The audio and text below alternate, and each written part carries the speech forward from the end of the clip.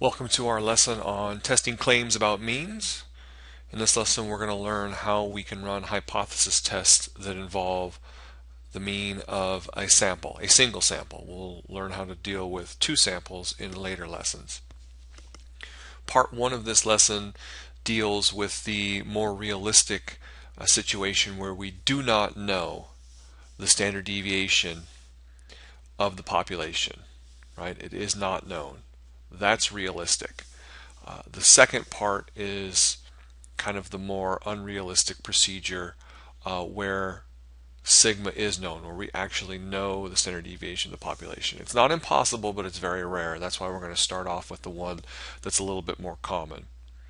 Okay, when we don't know the standard deviation of the population, we have to use a t-test, and that means we have to build our sampling distribution with a t-distribution. And just to remind you what that looks like, this is our picture, reminding you that the blue line is the standard normal curve and that the orange and red lines are the t-curves that tend to get closer and closer to the blue curve as your sample size increases. As before, n equals sample size, x bar still equals your sample mean, and the mu sub x bar is just representing your population mean. Sometimes it's also just written as mu.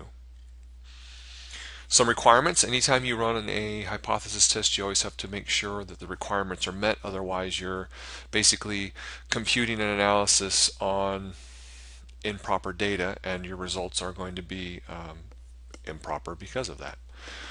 First requirement is that you have to have a simple random sample. That's a biggie. And then you either have to make sure that the population you're sampling from is normally distributed, or your sample size is greater than 30. Because we don't know the standard deviation of our population, we're doing a t-test, and this is the formula for the test statistic. When we're doing a t, you'll recognize this is very similar to the z that we've done before of x minus mu all over sigma over the square root of n. Remember that one?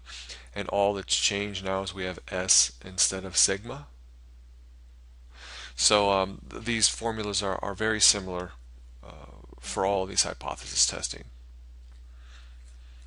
When you run the test, there really are there's three ways to check.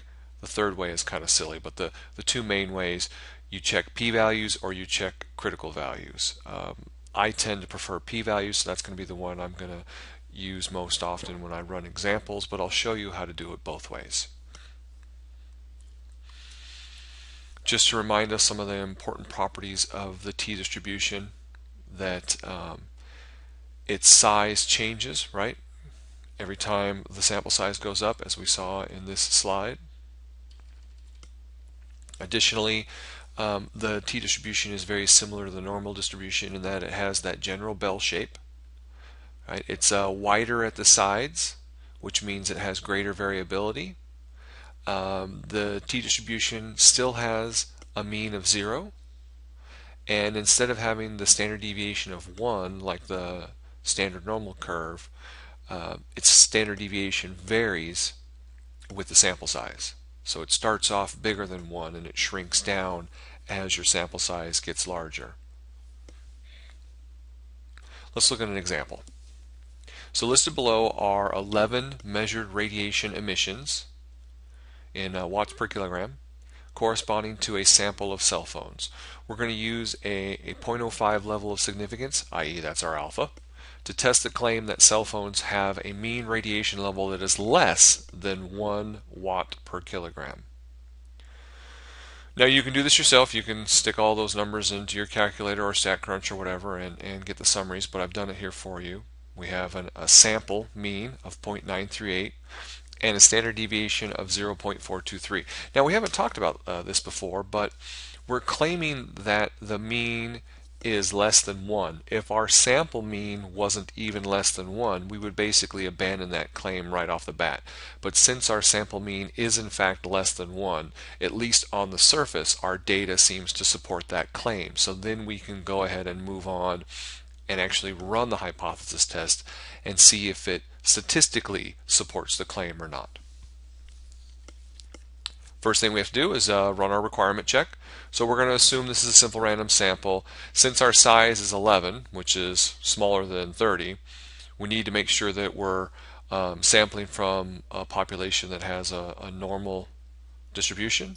So we'd have to run a quantile plot, and this is a quantile plot of our points. We can see that the points are reasonably close to the straight line, and there doesn't seem to be any pattern. And so therefore we're pretty safe in concluding that the data appear to come from a normally distributed population, so we can continue on with our hypothesis test. So let's start with our step one, where we need to identify the claim and write our hypotheses with their appropriate symbols. The claim was that cell phones have a mean radiation level less than 1, so we would write that as mu being less than 1. The alternative would be that mu is greater than or equal to 1.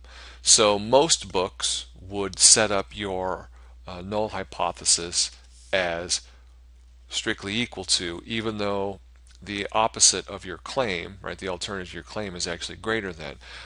It's becoming more and more acceptable to actually use this symbol. So this secondary null hypothesis is becoming more and more acceptable, but the one in blue is kind of what traditionalists would use. Step 2, select the significance level. Well, it was already stated that our significance level was going to be 0.05. Step 3, we want to determine our sampling distribution and then calculate our test statistic and p-value. Well, because we don't know the population standard deviation, we have to use a t-distribution. So that's our sampling distribution. Then we can move on to calculating our test statistic and p-value. Here it is if we were going to do it by hand with the actual formula. We would get this as our test statistic. Remember, if we're asked for our test statistic, that's what this is, test statistic. Okay, and we would write, t equals this, because we want to make sure that people understand that this is a t and not a z. Continuing on with step 3, we would calculate our p-value either using technology or tables. We can get our p-value this way. Or if we were going to do the critical value method instead of the p-value method, we would take that t-value that we got our test statistic from the previous slide. We would calculate the critical value, right, which we would call t-crit. This is often kind of shorthand. T-crit would equal negative 1.812. We would draw ourselves a picture. This is all our rejection region over here, because the test statistic that we got of negative 0.486 would land here. It's not inside the rejection region, and we would fail to reject. The p-value method, which is a superior method because not only does it tell us whether or not we reject, but it gives us a better idea of the scale of that, right? 0.3 is a pretty big p-value, so not only do we fail to reject, but we pretty strongly fail to reject, right? This is a pretty common number. 32% is fairly common.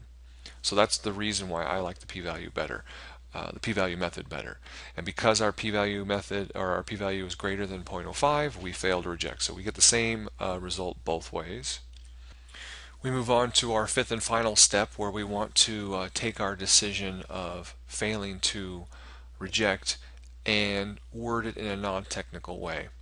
So because we fail to reject a null hypothesis, this means there is not sufficient evidence to support the claim that cell phones actually have a mean radiation level that is less than 1 watt per kilogram. And that's it for that example.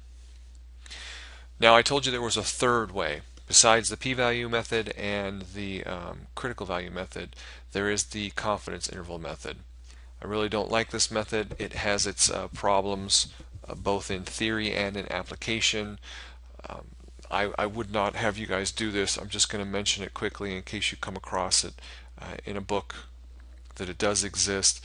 The idea is you create a confidence interval around your sample data. So in this case, we got our sample mean. If we went back and used the techniques that we learned in estimating a population mean, we could create a confidence interval around it of basically 0.7 to 1.1. Because the value of 1.00 is within that confidence interval, we fail to reject the claim that it's less than 1, right? We would have to have an interval that was strictly less than 1, so it would have to go from like 0.7 up to 0.999 type of idea. That's what this is saying, is because of that 1 is in the interval, we fail to reject, so we get that same result this time. I really wouldn't do the confidence interval method if I was you. Okay, part 2, the less common thing where we actually know the standard deviation of our population. It's very rare to actually know the population standard deviation but not know the population mean, right? And the whole reason why we're doing a hypothesis test is we're guessing, we're hypothesizing what the mean of the population is. So it's kind of a very rare, almost silly situation, but it does exist. So let's look at it. Everything is exactly the same, only now we're back to that z-score formula instead of the t-score formula. We still, all the other steps are still the same.